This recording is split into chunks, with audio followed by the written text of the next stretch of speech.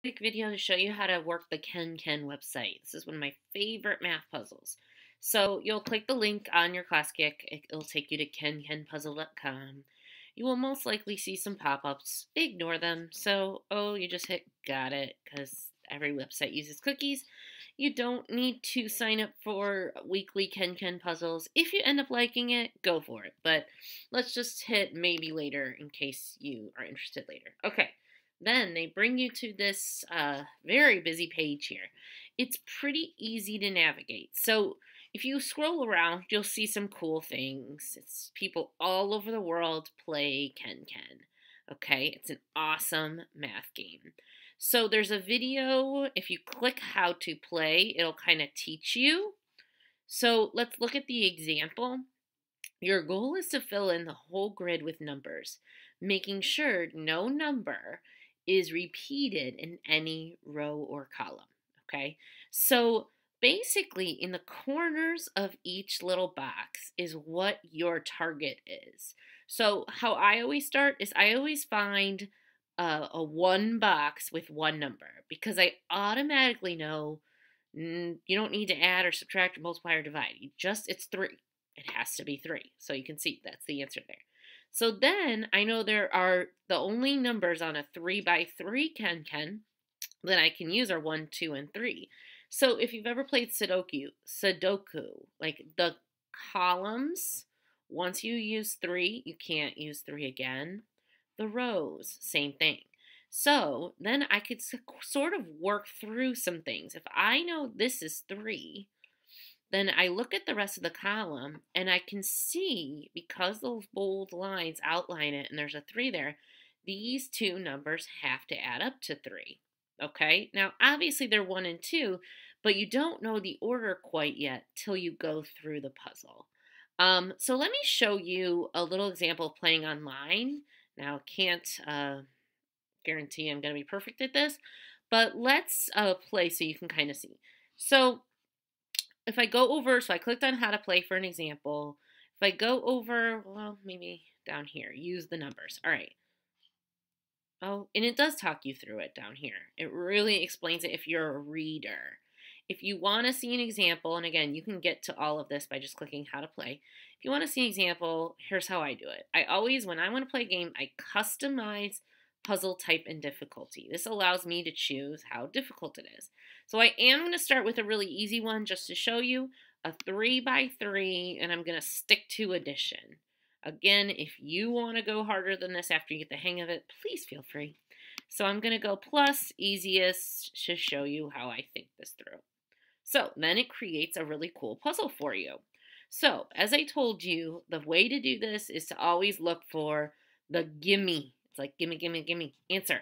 I can see that this is a 3. There's no other boxes it adds up to. So I click on it, 1, 2, or 3. Oh, it's 3. Okay, so now I put my 3 in. So I know this cannot be 3, this cannot be 3, this cannot be 3, and this cannot be 3. Rows, columns, all right? So then I kind of look around, and I'm like, oh, these two boxes have to add up to 4, and this can't be 3. Interesting.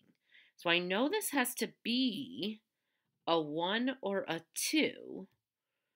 And the only way I can get 4 is if 2 plus 2, which I can't do because that would repeat a 2, or 3 plus 1. And I can't put 3 here because 3 is already there. So this has to be 1, and this has to be 3. It's allowed to be 3 because it's not in the same column or row as another 3. So then I just solved that. That will lead me then to some other answers. Well, look, 1 and 3, that means this has to be 2. Can't be any other number. Oh, there we go again. Look, this has to add up to 3. I have a 2, so what does this have to be? 1. Okay, oh my goodness, look, 1, something, 3. I think you're seeing it's not super difficult when I have it on an easy one, and I wonder what this is. 1, 2, 3, and 1. Now I have to kind of think. Here's a 3 and a 1, so this has to be 2. Here's a 1 and a 2, so this has to be 3.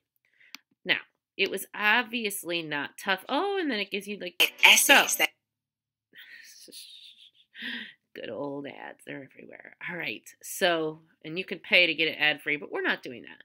So again, we can create a custom puzzle. I can make it really hard. I could keep my puzzle the same, but what if I want to do all 4 operations and just make it a little easy?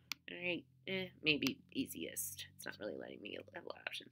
So then you can see when there's different operations, it gets a little harder, even with a small puzzle.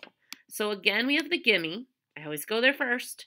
Another gimme. 2 gimmes in one puzzle.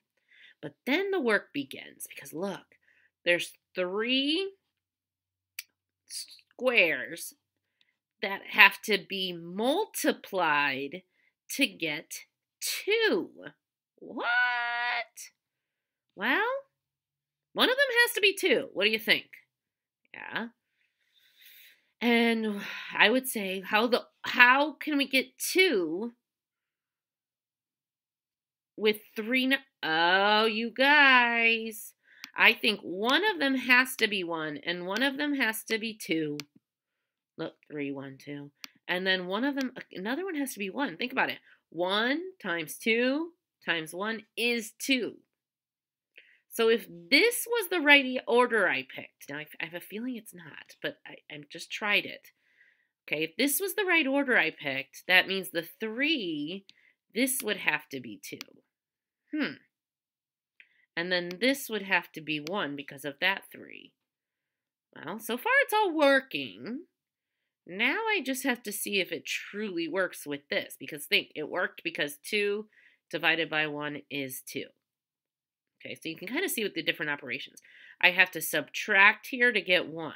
Oh, well, that'll work. Look, 3 and 2 are the only numbers left. I just have to be careful, right? I can't put 3 here because of the 3, so I have to put that 2. And I can put 3 here because I don't have a 3 in the column yet. Yeah! Good grammar and spelling are important. But if you want to write essays that inspire... I'll skip it. There we go. All right. So hopefully that helps a little bit. It's a really fun website to play around with and make your puzzles harder. Like if you really want to challenge yourself once you get the hang of it, you can make a really big one with all 4. Okay, and make it like a little harder. Oh man, look at that. Oh. Now, obviously, it's going to take some time to get to this big of a puzzle. That's why I like you choose your adventure here. I don't even see any gimmies. So, all right, boys and girls, I'm proud of you. Keep up the good work. Adios.